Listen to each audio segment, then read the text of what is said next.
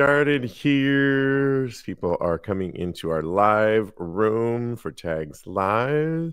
Hello, hello. And hello. I just got a notice that we should go live. Okay, great. What is going on? You are watching and, of course, listening to Tags Live, aka Talk About Gay Sex, the live edition, where we are here every Wednesday evening on the Crowdcast platform. Some of you morning, too, because we have somebody tuning in from Bangkok and he's watching. It's already Thursday over there.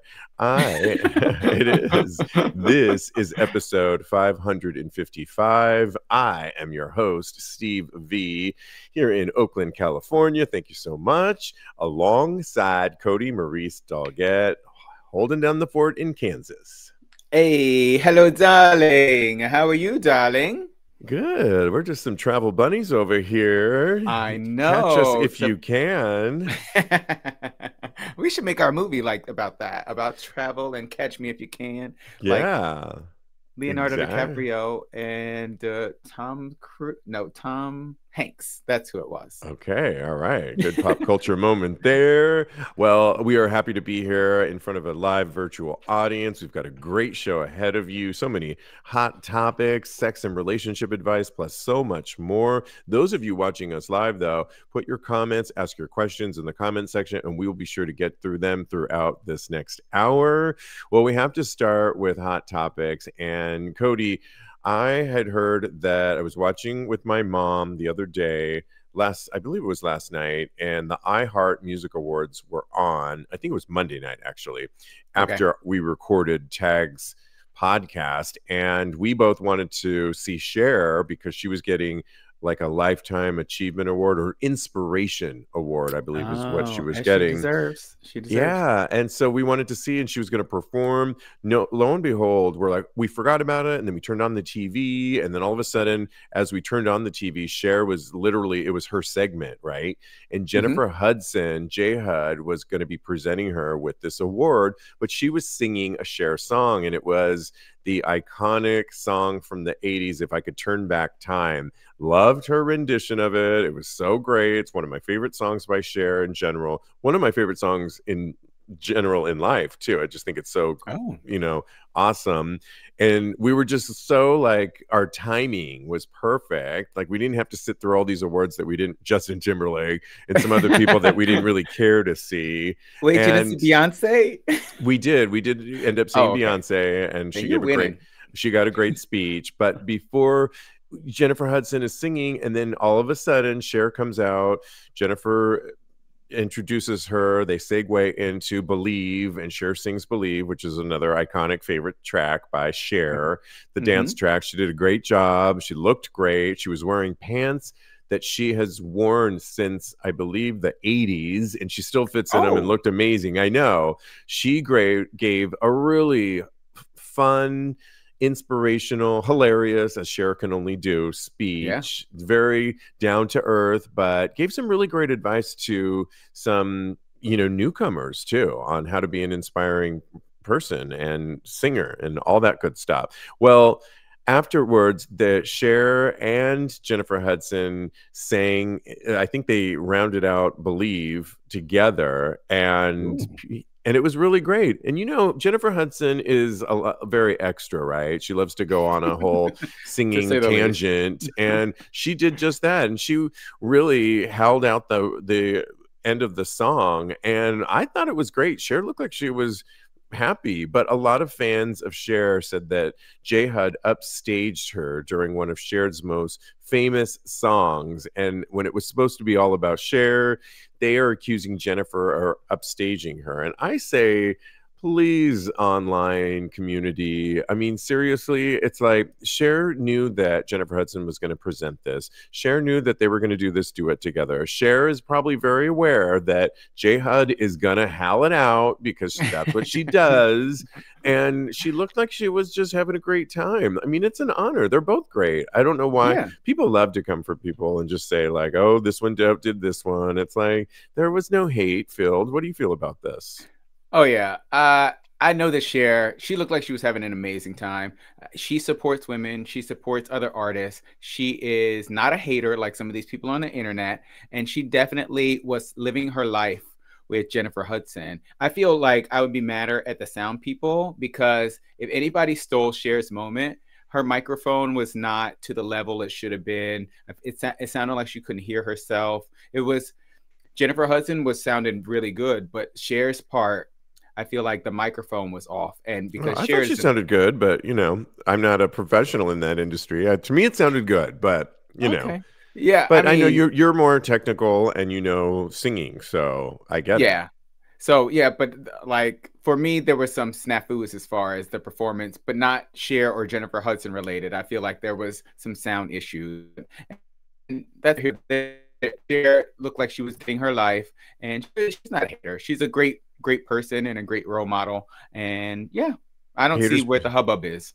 Yeah, exactly. It's just people always have something to say, especially always. When it comes to our icons. Heaven forbid somebody oversteps a boundary. I remember when Madonna gave a tribute shortly after Prince had passed away, and she did a whole Purple Rain moment, and people were like, why is Madonna doing this? She's not black, she shouldn't be doing this. And it was like, come on, there's going to be 8,500 more tributes to Prince coming up. Madonna happened to be one of the first ones, certainly not going to be the last. Just let them give the tribute and stop critiquing a tribute. So it's just too much. Also, to that token, they knew each other. They probably were somewhat close or what have you. And who cares who's singing a song, a tribute to their friend? That's ridiculous. It is. Get out of the group chat. Sorry. Speaking of our group chat here, because we are live, Malibu says, Kodi, speaking of songs, your song is terrific. Talk about it. I listened to it on Spotify a few times. I hope you pursue. Does it go on to say? Thank you, pursue. Malibu. Yeah, pursue. Right. And you are. And that's why you're in Kansas and doing more. That's why I'm in Kansas. Talk About It is available wherever you download your music. Okay, well, we've got to move on because we keep talking about soft and hard launching relationships. And the latest is a favorite of TAGSPodcast, who we talk about a lot. I'm talking about John Sibilly. John Sibilly, you'll know from Queer as Folk, the newer edition of it that only had one season, sadly. But John's done a ton of stuff. You can also catch him on Hacks, where he is delicious on that show, and hopefully a lot more things coming down the pipeline. But John Sibilly recently hard launched his new boyfriend on Twitter, and everybody seems to be swooning over his new beau because they are so cute. And I'm talking about Philip Davis, the new beau, who's 36, an actor, a film producer, and initially he posted a mirror selfie with him, which his followers were more than happy about. I'm talking about John. He thereafter shared a sweet selfie with his boyfriend, giving him a kiss on the temple. And now they've hard photo dumped a ton over this past weekend. And they look really good together. A little tea on that. His boyfriend actually has an OnlyFans, which I think is really cool. And I decided to go check out Philip Davis's Twitter just to see how much he might be showing. No, I didn't get that far. Maybe we could collab. Maybe we could collab together. Ooh, that would be cool. Put that out into the universe. He's hot. So yeah, some of these, I don't know if he collabs or not, and I don't know how much he shows. And going to his Twitter account, he showed his dick, but like the top portion of it a few different times. One of them was funny. The roof, he said he just wanted to come out and say hi as he's giving, and it looked thick. I know.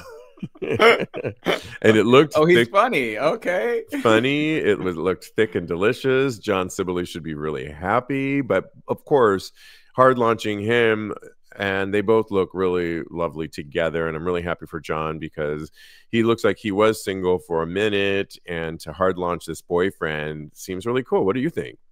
Oh, yeah, it's great. Good for him. I'm so happy for him that he found love again, because his last boyfriend was really hot too, girl. Oh, okay. Oh, okay. And Johnny's such a gorgeous man, so I'm glad that he's pulling all the cuties, and he should leave some for me though, because I need a date, honey. But I'm also here for the hard launch. I mean, if you put in the work and you have that good foundation, why not hard launch a boyfriend and just let everybody know that you're in love? Love is great. And I feel like everybody. Yeah, soft and hard launching your boyfriend, I think, is really great. I think you need to, the soft I get, and that probably takes a minute. Jeremy, our co-host, was talking about that when you soft, people are going to be asking questions, and you really do need to know that this is somebody that you're going to be spending a lot of time with, and that you trust that we are in this, because questions are going to be coming. We're going to be talking about it on shows like this.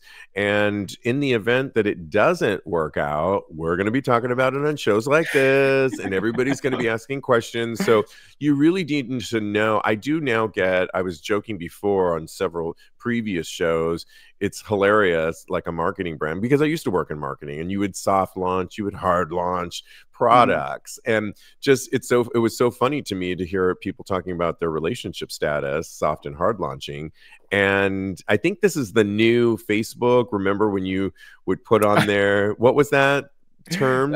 In a relationship, or it's complicated, and all those This has replaced that with soft and hard. I'm all about soft and hard, of course, but I get it. But I think you really do need to be confident with it, and be confident knowing that even if this is really serious, and that's why I'm hard launching it, and even if it doesn't work out, I will take the repercussions and talk about that too.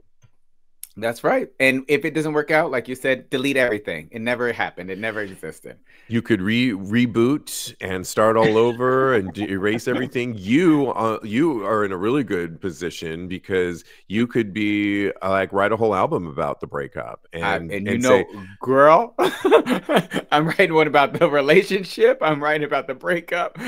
Yeah, I'm writing about hey, it's all about content, right? So come on, Taylor Swift ain't got nothing on me, girl, because I need to find the next one for the next album, because it's this one's almost done. So exactly. Well, let's stay on dating, and we love it when you talk back to us. And one of you, Sinfully, who often puts you and I in a threesome, or at least a three-way conversation. We might want to be in a threesome with him, but I mean, he is a sexy man, so exactly. Hey, boo.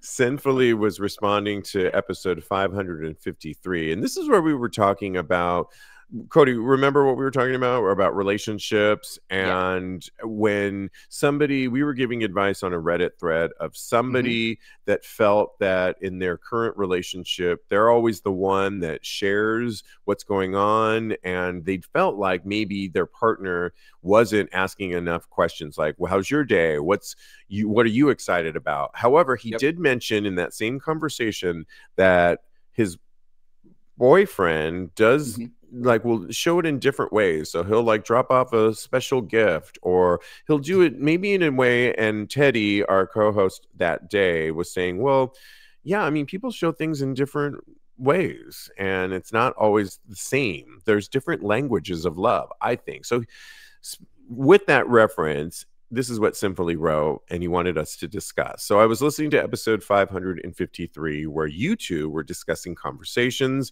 I have a question for you two. Why do you think the expectation is always on the more reserved, introverted people to match the level of outgoing, extroverted people? As someone that has always been really introverted, my interactions with people that I'm meeting for the first time are usually reserved, and I tend to be a man of few words. For me, I really have to feel out a situation and the people involved before opening up. Social interactions are very draining for me, even ones with really close friends, so I like to protect my energy. Like with anything in life, there has to be a middle ground. Some people, and just getting to the next, some people love going to parties and talking to everyone and standing in front of a big crowd talking for hours. Is that us, Kodi? Whereas others don't whereas others don't enjoy small talk and prefer smaller groups or one-on-one deeper conversations. And the idea of getting up in front of a group and talking can be very stressful. I fall into the latter, he says. And lastly, he says, I think when it comes to social interactions, the two camps have to acknowledge each other and not ask the other to change, but find some common ground and respect each other's differences. And I agree with that last part, that you shouldn't, and it's kind of what I think we were saying in that conversation, the original conversation, is that not everybody is going to show things in the same capacity and range that you do. And you just have to know that you're feeling the love and that you're receiving it. I mean, there's always room to say to your partner that maybe if you are lacking something, you can always say something to them, I think. But also, like, do a whole assessment of what you are getting, and everything doesn't need to be exactly the same. I think when I was younger, I wanted people to act the way I did for it to be a successful quote unquote relationship. And today, hey, if I vibe with you, I vibe with you, and we don't have to be the same at all. I mean, we have to have a few things that we're excited about, but I don't really need to do, and we don't have to interact the same way and like the exact same things. And I've learned that as I've grown. And there is somebody that I keep talking about that I've been spending some time with in New York, that we have a couple things that we're really into that are exciting and fun. And then there's other things where we're very, very different. And I think it's just a growing thing, and I love it. What do you say? Oh, yeah. I totally agree with you. I think that it's something that you definitely feel out, that the connection has to be there, and there has to be this mutual respect. I related to so many of the things that Sibilly was saying, actually. When I'm in a lot of social situations, oftentimes I like fall back and take stock of what's going on in the room, and then how I feel about the room and the people in the room affects how I show up. Maybe it's not the right space for me to be so overt and crass or what have you, but I definitely like to take a step back and then reassess what's actually going on. So, and I think that acknowledgement is a good start. It's all about respecting boundaries, in my opinion. I remember when I was dating my ex, he loved to go, he loved to go, say we were at like a circuit party. He would love to go into the crowd and dance with all the people and have all those people on top of you. I'm not necessarily into that 100% of the time. Right. I'm more of an outskirts dancer, and I don't like all those people on top of me all the time. So I feel like what would happen generally is that he would go into the crowd and I would stand on the side and bop around. That was totally fine. And then sometimes he would come out to the outskirts with me and dance and what have you. And sometimes I would go into the crowd with him. It's all about compromise, in my opinion. And I think that that is the place where we all need to start. We need to recognize each other's differences and compromise and see how we can make things work. Because it's all about working at the end of the day. Right. If you really like somebody, you're going to make those compromises, and there's that spark that is keeping you guys together. And so, yeah, I mean, kudos to him for saying how he operates. He's just more of an introvert, and we shouldn't make introverts rise to being chatty Cathys if they're not that. And and if often opposites attract, and so if opposites attract and one's an introvert and one's an extrovert, don't force that other one to be the other thing that you're not. Find some common ground. Yeah, and something that kind of just came to me was that in the moment, and I've had this experience on both sides actually, in the moment, if somebody seems a little bit more reserved, you wonder what is going on with them necessarily. So I definitely see that from that perspective or that point of view, that people not talking to you can be a red flag to some people, and then it makes things a little bit awkward. But again, we have to not make it about ourselves at the end of the day. They could be having a bad day and they don't want to talk to anybody. It could be a million different things. So at the end of the day, we just have to respect each other. They could be having a bad day. You could be putting them on the spot when they're not used to being on the spot. They don't want to talk in a group situation. If you're trying to get something out of somebody, and just leave them alone. Maybe they're just introverts, and just leave me alone. leave people alone. Mike, watching us from Bangkok this Thursday morning, because he's ahead of us over there, says it's a balance between respecting each other's differences and trying to bridge them when possible. Totally agree. I think that's what we were essentially saying as well. Well, thank you. And we always love it when you comment or have something to say on some of the hot topics that we're talking about. So keep them coming. We'll give our DM handles in a little bit at the end of the show, or you can always go to TAGSPodcast.com and message us there. Okay, well, let's move on to more hot topics, because recently Gen Zers were talking about, there was a whole thing about Gen Zers prefer first dates to be digital instead of meeting people in person. And they say that it's more efficient. It's costs are obviously rising to go to restaurants, costs a lot of money. And before they're investing in somebody, they are actually meeting them online and seeing if they even want to get to know them. And at first, I thought this sounded very like, I don't think I'm for this, because you know me, I'm always in a bar, at a restaurant, sidling up to people, striking up a conversation. But this kind of makes sense to me, Kodi. And this was done by dating app Wingman, where it surveyed 500 people from the ages of 18 to 27 on their dating preferences. And they found that a staggering, 65% preferred to meet digitally, the most significant change since the height of the coronavirus. And users in that younger age group just absolutely don't have to bat an eye. They think it's just more efficient. What do you think about this? Something about this is ringing a little bit strange to me. Actually, I'm not in Gen Z. I know, shocker, right? So I went to go speak to my nephew, who is a Gen Zer, and he said a lot of Gen Z people, the reason that this might be attractive to them is because maybe they're socially awkward, or maybe they don't have a lot of time and things of that nature. And that it might be easier for them to meet people online as opposed to meeting them in person, and then maybe vetting them on the first date that way. To me, that just seems a little bit backwards. But when he was talking to me, I realized that I did have experiences like this, because when I was a little bit younger, maybe in my late 20s, I had 2 different online relationships, and not relationships. I was dating them basically, or what have you, quote unquote. And I think that the thing that really struck me about that is that they could have been catfish for all I know. And I'm pretty sure that one of them was actually a catfish. So I don't think it is the best thing to... Well, let me stop you right there, because what the people are doing in this study and what they're saying is they actually turn on their Zoom. Were you doing that video? Because they're having these dates in the comfort of their home, but like on a Zoom call. You're talking about online chit-chatting and back and forth, which I could agree could be catfishing, and that would make me nervous too. Would you be into because to me, I find it more like a numbers game where you can see, like, it's the next step between the phone apps where you essentially are talking, and a lot of people never seem to, there's a lot of people that don't convert to an actual date, right? They want to be pen pals, as I said before, or my sister says.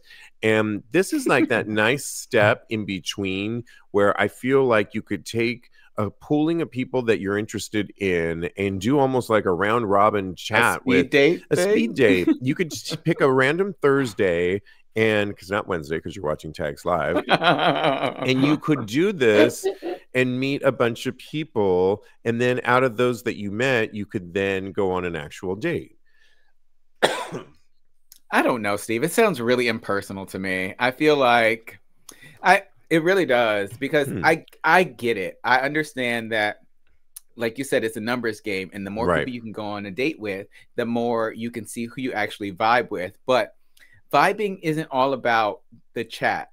It's more for me about the in-person vibe. There's so many non-verbal cues that you get from people when you're actually on a date with them and they're sitting across from you. You can see how they treat the waiter. You can see all of these other things. If they're affectionate in public, things of that nature that you might have a better sense of by meeting them in person. And that, to me, that's leaps and bounds above a Zoom call. That just seems really impersonal and unromantic to me. Well, I was saying, I think it's like a nice bridge. So you could do a bunch of them, and out of those, the goal would be ultimately to meet one of these people in person. I just think I see the sense of why so many Gen Zers are going towards this. And the study also said that many of it had to do with financial reasons, because a lot of people don't have a ton of money right now to go. Yeah, I feel even that. for cocktails can be, you want to go to a decent place to meet somebody for a cocktail. And even happy hour these days, at least in New York or where we live, is not the cheapest. And it's like, so, and if you wanted to meet a pooling of people to see who you vibe with, it's that intern moment. And then you meet like 2 out of the 10 that you actually want to then go on the drink. You could weed out a few more. Then you can get to the part that you're talking about where you sit in front of them. I just think it's a nice bridge between the apps and then actually meeting in person. It's this like bridge moment where you actually see people. And I get why Gen Zers are saying, because of the financial reasons too. You're not going to go on 10 different dates, on 10 different cocktail dates, and now you're out how much? So I see why Gen Zers are going down that route. I'm not saying I'm going to do it, but I think it's a valid, and I see why this is a valid study that they're doing it. So. Oh, yeah. I agree with you. I see all of the points. I understand them. I think that it's very efficient, but to me, it's giving job interview instead of romantic date. Got it. Okay. Let's move on to somebody that we've talked about on this show before, comedian Jerrod Carmichael, who has a brand new docu-series that is just dropped. I can't wait to watch it because it really looks like he's divulging so much, doesn't it, Kodi, on this new He's really opening up. He's Black, so a lot of it has to do with his family, and he is, he had a whole Netflix special that won awards and has done really well. Now he's back with this. He's been touring. He's doing really great. He puts everything out in this brand new docuseries, including things like who he's dating. He's been sucking on some toes, which I'm not mad at. He has a foot fetish apparently. And he also had one of his best friends on the show who he admits on the show that he had a thing for. And he said, I fell in love with my best friend, 1 out of 10. I don't recommend. I knew I had to tell him. Things started getting kind of weird between us. I had these feelings, so I texted him. I remember saying, I know you didn't ask for this, but somewhere down the line, I developed feelings for you, and I don't know what to do with that. Then I immediately turned my phone off and went to therapy. He's talking. He's talking about rapper. What's the rapper? Tyler, the Creator. Tyler, the Creator. That is Jerrod's friend. And so he decided that he asked Tyler if, hey, could we film this on my new show, and it's going to get real personal. And Tyler, the Creator, said, sure, let's do it. But the whole scene, and you can watch a little bit of it online before you even watch it. Number one. I would have said no too. It was really cringeworthy because when Jerrod says, hey, I messaged you, and remember when I did that, and you didn't respond. And then when you did respond, you didn't really address it. You said, I think he said, you're being stupid, and didn't really ever address the situation at hand. He said, and he also changed the subject to eating in the reality show. Tyler started eating a sandwich in front of him, and he still didn't. It's really cringeworthy, even the little bit that I saw. Yeah. What do you think of this? And have you ever been in this situation where you like somebody and they weren't on the same page? Me? No, darling. Well, Steve, first I have a confession I need to make to you. Okay, Steve? Oh my God. Do not do that. Hilarious. The confession is, this will never happen to us. Right, exactly. Yeah, this is rough. I really felt bad for Jerrod because he really put it all out on the line, and he was really honest, and it did not work out maybe the way that he envisioned. Because in the back of your mind, you hope and you dream that this person is going to say to you, oh, I love you back. Let's try and make this work. But it did not happen for him. It's really sad, actually. I don't know that I have ever been in love with a friend that I had a crush on a friend that didn't love me back, but I know that a friend has had a crush on me that was in love with me, and he confessed to it, and I did not feel that way about him. He was one of my best friends. And I was going to say something. Did you let him down? Did you let him down? Did.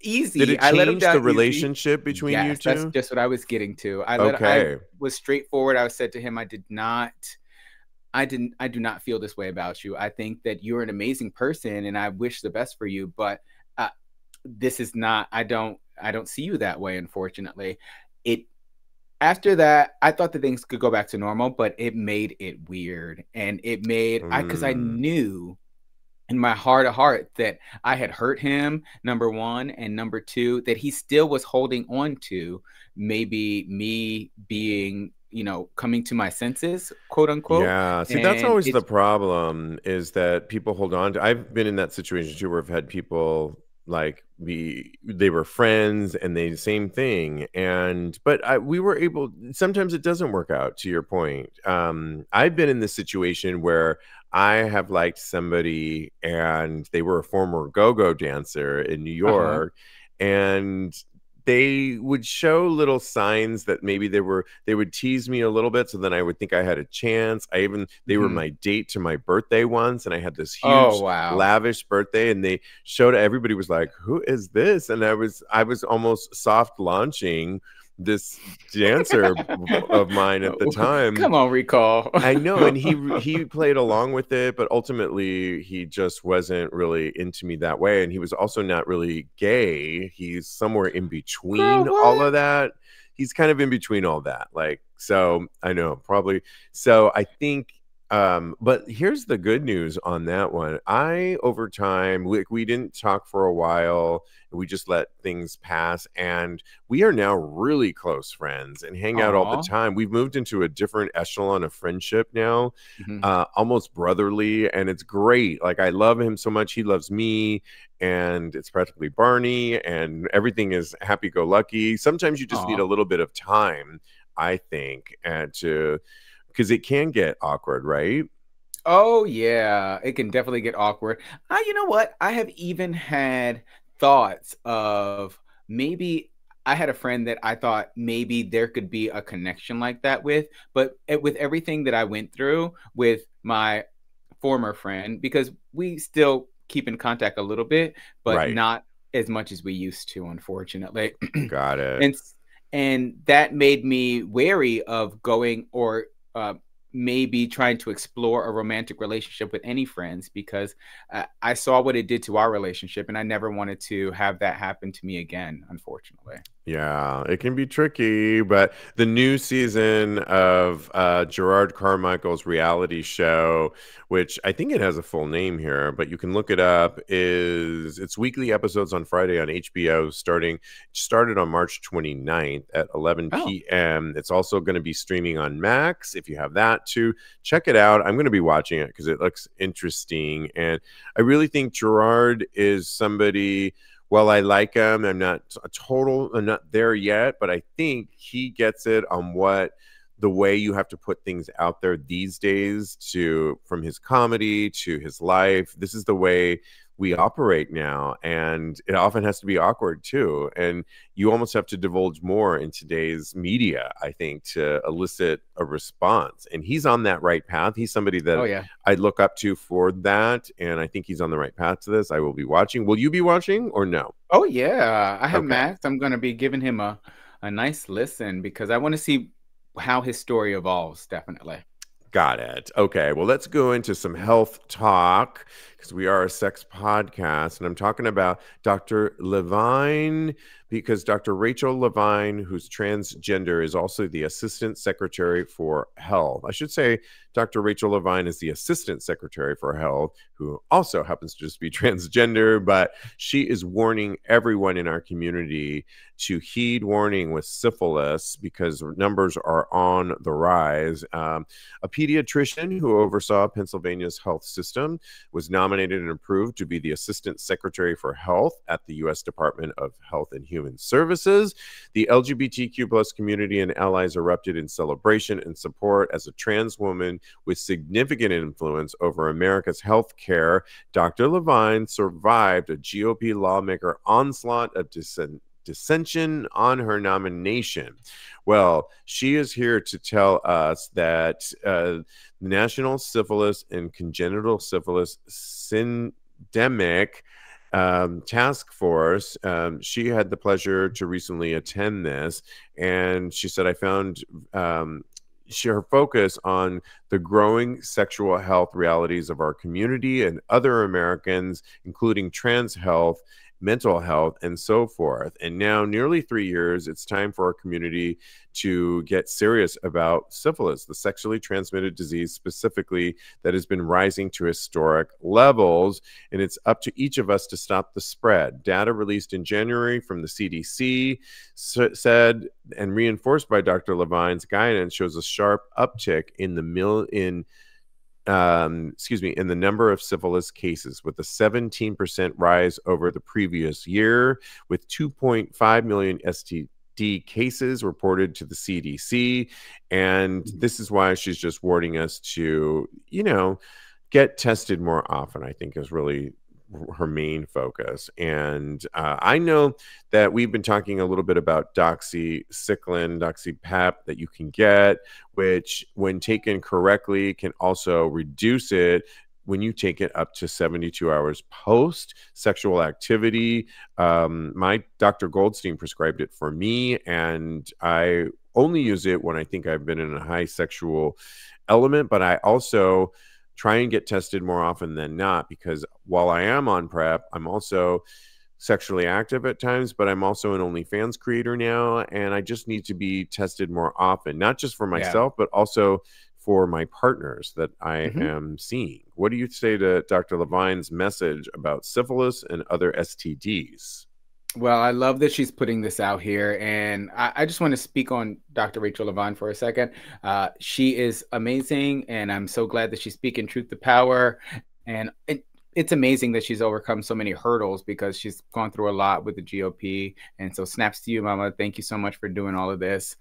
I'm actually really afraid of getting syphilis, because the things that can happen to you and the fact that it can go undetected for a period of time, it makes me afraid, and it makes me think that it is something that I could actually get, and it could just wreck my life from there. And it's not just the LGBTQ plus community, it's all communities, as the article said, and the numbers are getting wild. So everybody be as safe as possible, like Steve said, not only for yourself, but for everybody, because the more you're aware of your statuses, then the better off we all will be. I agree. I mean, I think the message is there. I think it's great coming from Dr. Levine, because I feel like she has our best interests in mind. So if she's saying something like this, we've heard it before, STDs are on the rise in general.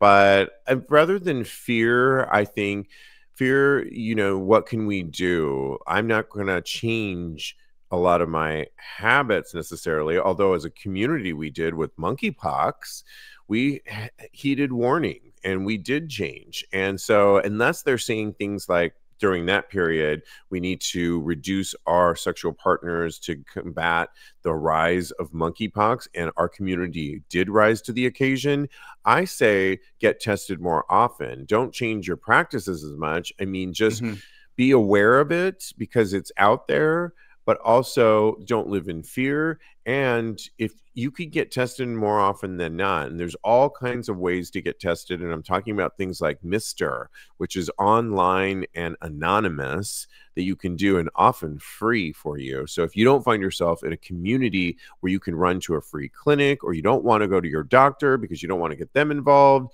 you can intersperse this like Mr.com, which we've had Tristan on the show, who heads up Mr. CEO. And there's just other ways that you can get on top of it so that you don't find yourself, because if you do find yourself getting it, it's not a death sentence. There are ways to combat it, and you just don't want it to linger on. And that's why testing more often is probably the message right now that she's really advocating for. I agree. Yeah. So, okay.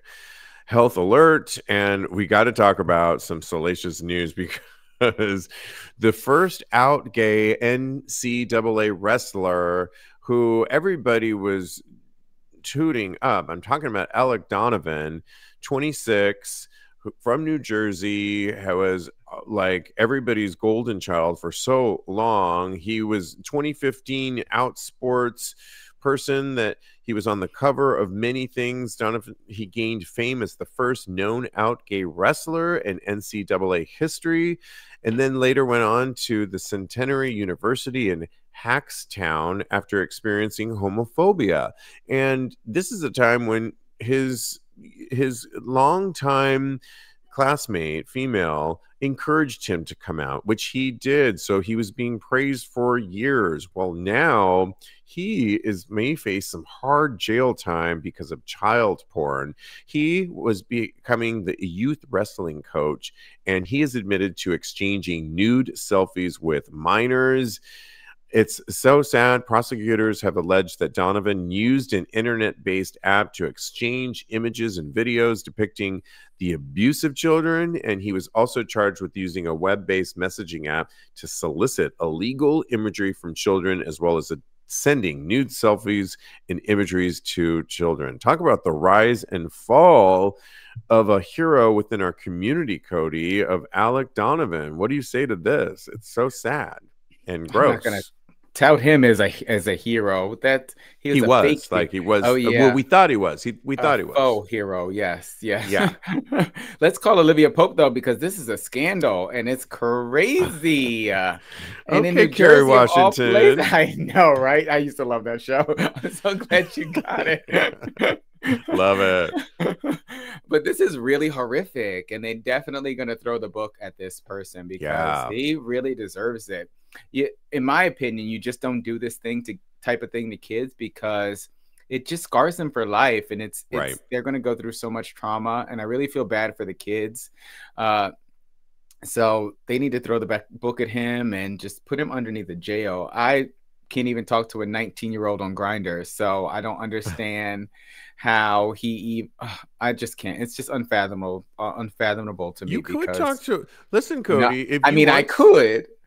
I would just check the ID, because to your point, we've been doing these since we're traveling. I'm in my hometown, not this current moment, but my mom just lives east of here, and you're in where your mom is. We've been turning on our sniffies and our grinders and our scruffs, and I did see somebody hit me up in my old hometown of Fremont who did say he was 18 and wanted to go down on me. Well, here's the thing, Kodi. 18 is legal. I would totally go for that. For sex, I would. But I think if you're saying the cutoff age of 18, or you're Kodi, you said 19, I would actually demand a ID and have to see it. Like, nope, ma'am, I need to see it. And I need to see it when I come over. I need to look at it and inspect it. Like I am a TSA agent, because I'll have a flashlight in hand. And if I get any, like, is this a fake ID? Because I know that game. I played that back in the day at one point. When I was your age, and I did that too. And so I do not want to get caught in the act, but 18 is legal. 19 is legal. So if you really determine that they are, and they pull out the birth certificate and your TSA mind says, absolutely, they're who they are, then go ahead and have some fun. I want that 18-year-old dick. I see what you're saying, but for me, it's just more than the ID. It's two forms of ID. It's your last, first and last report. Exactly. It's a bill from a phone bill and a gas bill. I need all of the physical evidence before you get these draws, because the funny thing is, what would I present? My AARP to him as he's presenting his legal documents? No, thank you, ma'am. I have not started AARP. You're not. I'm we're definitely a little not. bit above 18. We're both just a little bit above 18. Okay, we're like 20 and a half. Okay, but I cannot.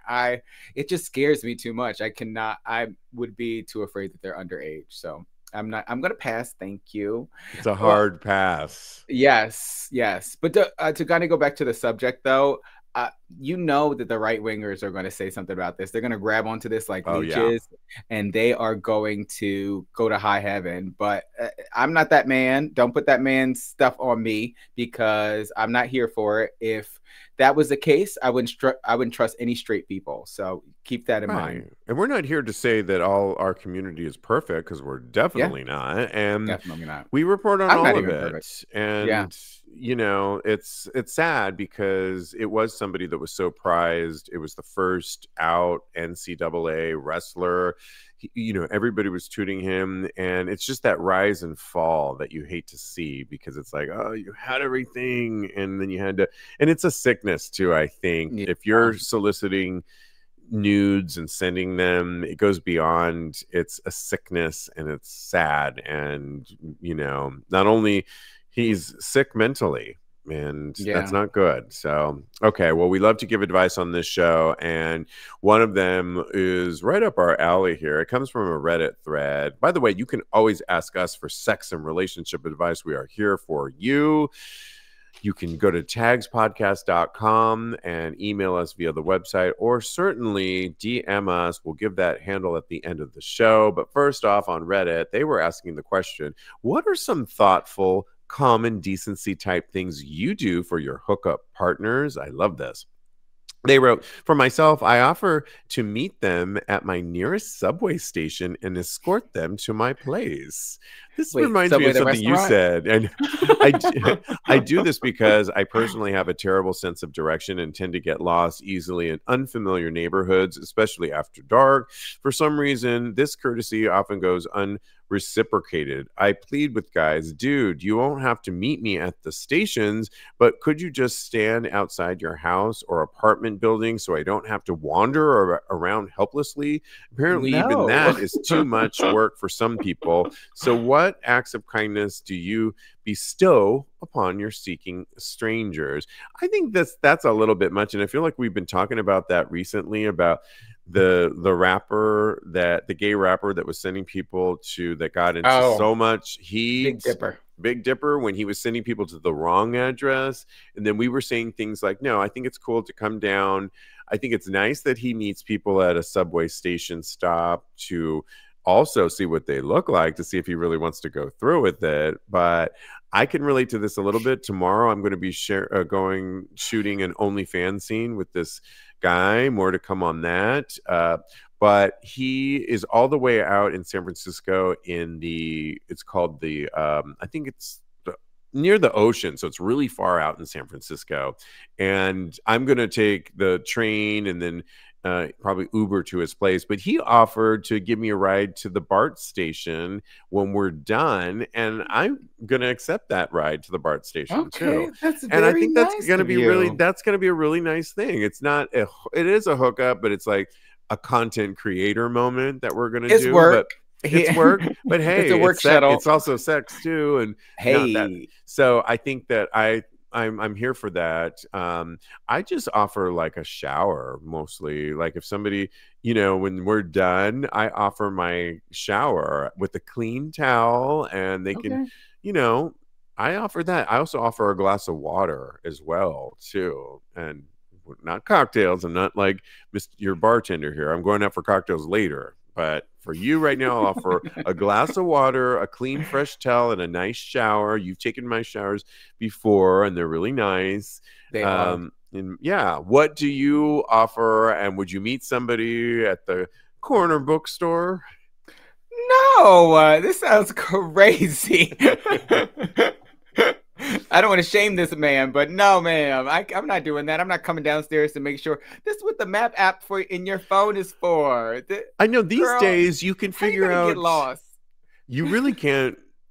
These days with the trains, and like you can literally, like, I'm in a foreign city. I don't really live here anymore, and I want you to get back to your point. But you can put travel trip finder. You can put travel planner on all cities to plan your train, your bus, your all this stuff that'll take you right to where you need to be.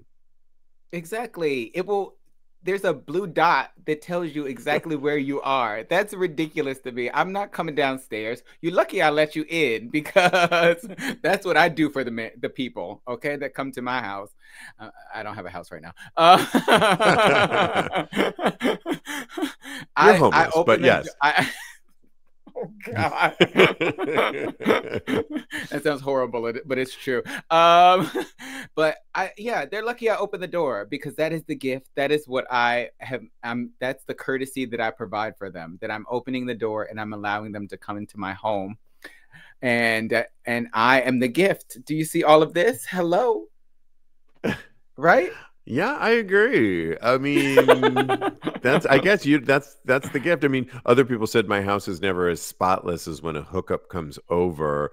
I'm not so. I mean, my house is. You've been to my house. It's neat. Yes. It's not spotless. It's neat. But the room that we're going to be using, the bed is always clean and neat, and I'm trying not to have too much clutter in the bedroom. And the rest of the house is good. The bathroom is always going to be clean and fresh, because I really am going to offer them a shower, or inevitably, what if they just have to use the restroom? You know, I don't want them in a dirty bathroom and all my stuff out. So those kinds of things. Right? Yeah. I mean, yeah. Provide a little bit of context. I am a traveler when I hook up. I like to go to other people's places. I don't like for them to come over there. I don't want them knowing where I live. I don't want them knowing. You're a traveler. I'm a host, typically, right? Well, there it is. I'm a consummate host, but I am not. I like to go over their house. So if you ever want to hook up with me, just make sure your bathroom's clean. And I'm not going to ask for too much. I don't need water. I just need I need the bussy. That's it. Okay. Yeah. Be clean and ready to go and get it on. That's all I need. Okay, let's do this other one, because we got to allow enough time. Let's not take too much time on this. We got it. Guys with face pics on Grindr, do you get anxious when exposing yourself, or is it an advantage from those who have faceless pics? That was the question posed, where somebody said, I have a face pic there, and I always get a little bit nervous when I'm on the gym or at somewhere, thinking someone might have seen me there and have no idea. This one's kind of an easy one, and I find with sniffies is the one that I use more often than not. I have full-on face. I also mentioned I do OnlyFans now, so my Twitter shows everything. I don't have a lot to hide. I talk about sex, so I might not be the best example, but for me, pretty much everything's out there, and so I'm going to put my face, just am, and market my OnlyFans too, if you want to collab. And so I'm just I'm probably not the best example, but you were talking about it recently too. You were going to try it in Kansas, putting your face versus not. What has been the results? So I went on Grindr in Kansas, and I think on the last episode I said that it was like 10%. Actually going back on it and looking, it's more like 60-40, and I would say 40% are not showing their faces, and maybe 45, something like that. 60 is pretty good, though. It's good, but it's not what I'm used to as far as New York is concerned, because like everybody's showing their faces. They're very proud of who they are. It was enough people for me to recognize that it was a habit, and for me to actually think about whether or not I should put in there, if you don't show me your face, then I'm not talking to you, because that is how I feel. If you don't show me your face, I don't know who you are. You could be an axe murderer. I don't know. So I just need to see your face. We need to meet in a public place, because I'm not doing it. And I feel like anybody who doesn't show their face, I feel like they get less results personally. I know when I didn't show my face on Grindr, I definitely got less hits. And yeah, you can be a little bit lazier, I feel, if you have your face up and have people come to you, I feel, because you're putting it all out there. The ones that I'm a little bit lazy too with that, because I've said before, I don't do a lot of the online. So if I'm going to do it, I'm kind of just turning it on. I might look a little bit for a few seconds, but then I'm keeping the browser open and doing other things typically, and waiting for people to come to me. But I have also put so much out there, face, body, dick, ass, all that stuff. The ones that don't, to your point, I think then they realize it and they just know that they have to pursue a little bit more. And what you can do if you're on that boat is then you can send personally. If you like somebody, like you like Kodi, you can send the face to that to Kodi. And but just to that person. I just feel if you're going to go that route where you're discreet, or maybe you're worried about your town that you live in, you just don't want to put everything out there, then you're going to have to be a little bit more of the aggressor, a little bit more of the seeker. You're going to, but when you find somebody you like, then send your picture to that person. And some of these apps now have it where it'll disappear and you don't have to really worry about it. It'll just be out there for a short minute so they can see. And I just think it's a different way. So I was on Sniffies, and I don't show my face on Sniffies, by the way. I just have a body and a dick pic on there, and it attracts the boys. But I had somebody on Sniffies, I think it was not too long ago, today or yesterday or one of those days, and I said, "Do you have a face pic?" And he said, I sent you a face pic on Grindr, and it was a disappearing pic. And I was like, well, how does that help me now? I don't want to know. A totally different app. A disappearing pic 2 weeks ago. I'm sorry, I didn't file that away. And I've had a lot of happen in the last couple of days. Sorry, but I don't remember that. Sorry, next. Yeah, no, not happening on that one. Well, we want to allow enough time. Weigh in on this one, though, what you do and what you think about it. We want to hear from you. Go to TAGSPodcast.com. It's time for Thirst Trap, and it's the weekly segment that we like to do, produced by Straight Up Gay Porn. And this week they're asking the question, out of these 14 gay porn stars, who took the best photo? I will post this on TAGSPodcast.com so you could weigh in at home if you're listening to this one. Like I said, it was 14. And shall I go first? Go ahead, darling. We already did a little we did communion. It's our job to vividly describe in an auditory podcast why we picked the one we picked. And I have to go with Raphael James, who is stunning. He looks like he might be in his bathroom, which looks nice and modern and clean. And he just is flexing for us. He's got these a sleeve tattoo on the camera that's on the arm that's holding the camera phone. He's looking at himself in the phone. His right bicep is huge. He's lean and mean, but he's got the hugest quads ever. Nice rock hard abs. I mean, he just looks like a beautiful specimen. And then you get to the quads, which are gargantuan. He's perfectly shaved. He's into weed because he's got it on his left. Oh, that's what that is. I thought that was a Canadian maple leaf. Oh, maybe it is. No, I think it's weed. I think okay, right. I think it's weed too, and it's on his left hip flexor. And then you see this beautiful, long, straight ass, rock hard cock that's just pointing straight down. That is delicious. And he's just got like muscles upon muscles. And I'm just saying, as a specimen, this is a really fun picture to look at. And he gets my pick. In fact, I'm going to vote for him right now. Who do you vote for and why? Well, I thought I was voting for Louis Ricate, but first of all, this Thirst Trap week is thirsting because it is amazing. And I just saw Luscious, who is above Louis Ricate. Louis Ricate is beautiful, man. But I might be picking Luscious because he is stacked and his penis is huge. So he deserves my vote. He is a nice, dark-skinned man. He's beautiful. He's got beautiful eyes. He's standing in front of a mirror, completely naked with some chains on.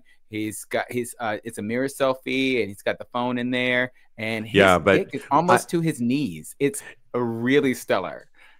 Luscious, though, I think I went to Luscious's profile, though, and he doesn't collab. He wanted to make that very apparent. Oh, no. I take my vote back. So. Let me see if I was right. I do not collab, is what he says, in all caps. Why you got to shout out at us? Okay, fine.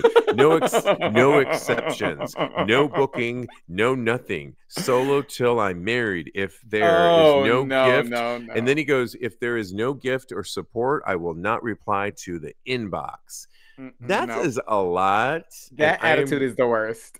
Thank you. So you might want to rethink your. I am. I'm taking it back. He got me with the beautiful body and penis, but no, I'm going back to Louis Ricate. He's a bald, muscly man. with a septum piercing, and he's so sexy. He's in his bedroom and sitting at the foot in a chair. He's got his hard dick lifted up, his legs wide open, and it is a mirror selfie. He's gorgeous. What's his name again? And I bet he collabs. Louis Ricate. He's right underneath Luscious. Okay, Louis Ricate is down at 3.79%. You know, the one I picked is Raphael James is number 1 with 20 points. I know, I picked number 1. I can't help it. I mean, I didn't know.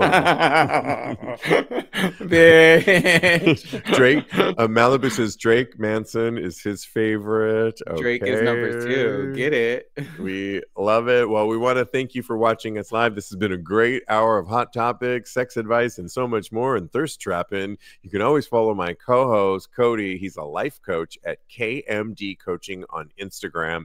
Follow his personal account at Mr. Maurice, and he's got a brand new single out, Talk About It, available wherever you download your music. So get it while it's hot.